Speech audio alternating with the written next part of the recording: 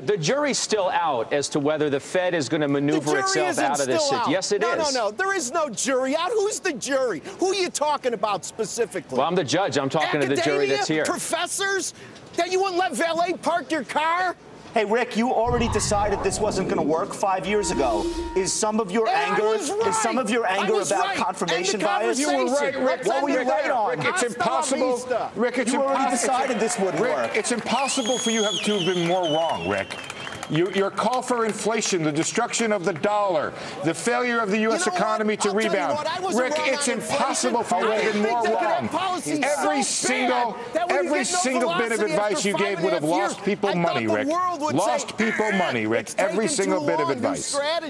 There is no piece of advice that you've given that's worked, Rick. They need a better strategy than the Cubs. Wait till next year isn't the way to go. There is no piece of advice that you've given that's worked, Rick. Not a single one. Oh, yeah, there is. Paul Richards, I'll give not a single one, Rick. Can do her job or his job. Not a single one. The higher interest rates never came.